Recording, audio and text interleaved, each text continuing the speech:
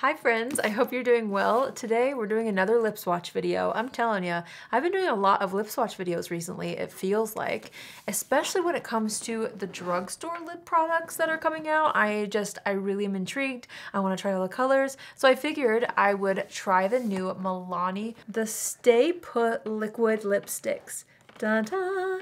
There are 12 shades. These are Walmart exclusives. They also sent their new gilded eyeshadow sticks, but we're just going to be trying out the liquid lipsticks today. So let's read about this, okay? It says that it's an ultra comfortable lipstick. Again, there are 12 wearable neutrals and buildable bolds. It has a mess-free, precise doe foot applicator. It's a soft focus matte wear, and it seems like it's a classic liquid lipstick, like as if we're back in 2016, which is kind of interesting. So we're gonna swatch all of them. Okay, really quickly, I wanted to swatch them all next to each other. So we have from left to right, 110, 120, 130, 140, 150, 160, 170, 180, 190, 200, 210 and 220. So you can see the range all together. Pray for my lips, folks. This could be interesting. Also, I should mention that these are $12.49 on Milani's website, but of course, drugstores can vary. Sometimes Walmart has like a little bit of a sale. So let me show you the packaging. This is the doe foot applicator. It's pretty small actually. It doesn't have any smell. It just smells like a classic liquid lipstick. Oh my gosh. All right, we'll see how this goes. I'm also pretty sure that this is replacing their other line of liquid lipsticks that they used to have. Don't quote me on that, but I'm pretty sure. So let's try these. How do you guys feel about liquid lipsticks? Are you into them right now? Do you feel like you're into glossy lips more? Tell me in the comments. I feel like I'm definitely more of a glossy kind of a person, but I do like more matte, like bullet lipsticks. I'm not sure if I'm into liquid lipsticks again yet, but maybe it'll have a comeback. I honestly feel like that style of makeup is kind of coming back in a way, or at least it will in the next couple years. So this is the shade 110 Glow Up. To me, this shade kind of looks a little bit patchy. I don't personally always reach for colors quite like this, but it is still a nice pink, and I know a lot of people like colors like this. It's just not like my cup of tea. It's drying down, and it feels a little bit sticky. We'll have to wear one. I'll pick one at the end to wear, and then I'll be sure to let you know how it wears throughout the rest of the night. But here's 110, and this is called Glow Up. Next, we're gonna be trying this color right here. This is 120, and it's called 10 out of 10. This color is still pretty light, but much more on like the nude side versus the pink that we just tried. This truly feels like the old school classic liquid lipsticks, like the old Kylie Cosmetics and Dose of Colors ones that I used to wear all the time. So again, this is the shade 1010. Next up is this color right here. This is called Iconic. This is a nice mid-toned rose. Very pretty. I really like this one.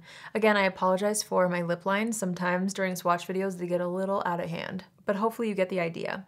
Next, we're trying a little bit more of a pink color. This is the shade 140 The Moment. Ooh, that's nice. You know, I will say I like the consistency of this. You know how some liquid lipsticks can be super thin? This one isn't. It has kind of like a moussey texture, but then it definitely also dries down really quickly. So, I mean, it's a true liquid lipstick. You want to work fast, but it has a little bit of like a cushiony feel once it dries down. So this one is 140 The Moment.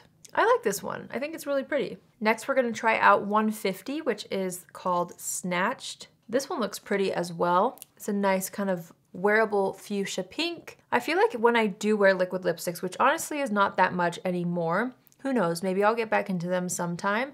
But when I do wear them, or when I used to wear them anyway, I usually reach for liquid lip products when I want a long-lasting bold lip. I don't always reach for more nude colors, but this to me feels like more of a bold color, so I feel like I would reach for something like this in a liquid lipstick formula just to make sure it doesn't, you know, slide around all over the face all day. This is a really nice color though. Next, we're gonna try 160, which is called Vibe. This one's a nice kind of rosy brown. This would honestly be a really pretty color on me for fall. But anyway, here is the shade 160 again, and this one is called Vibe. So those first 6 seem to be more of the neutral shades. As you can see, as I'm like holding them up, they're more of the pinks and the nudes.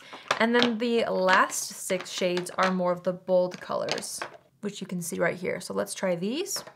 So the next one is 170 Unhinged. It's this really pretty, bright pink. was gonna say hot pink. Maybe, I don't know, it's kind of a pinky red, I guess. That's a really fun color for summer, actually. Again, this is 170 unhinged. I feel like my lips are probably gonna be stained from this video, but it's fine, it's worth it. Next is the shade 180, Main Character. This one is even more of a bold pink. Okay, this one's more hot pink than the previous. This is like a gorgeous hibiscus pink. My lip lines, I'm so sorry. Pretend they look a lot nicer. I normally would do a lip liner, but since I'm just like doing a swatch video, I like to just get the color on. This is a really, really fun one, especially for summertime. This is like my favorite bright color I've tried so far. I guess I've only tried two, but actually this might be like my favorite one that I've tried out of all of them. It's just so different. I really, really like this one. Next is 190. It's called We Stan, and it's more of this terracotta red. That's actually a very flattering red color. It has a bit more of that yellow undertone, but honestly, it's a very, very flattering shade. I don't know. I feel like I would reach for something like this more toward the fall, but there's something unique about it that I don't feel like I have in many lipsticks. So it's actually a really pretty terracotta red.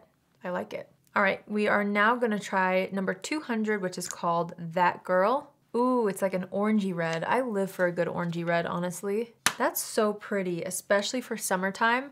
Again, I feel like these types of formulas, for me anyway, are the best with bright colors because I just feel like for an everyday lip, I don't mind reapplying, but when I'm going out and I have a bright lip and I don't want it to move anywhere, I go for more of a long wear or liquid lipstick type formula.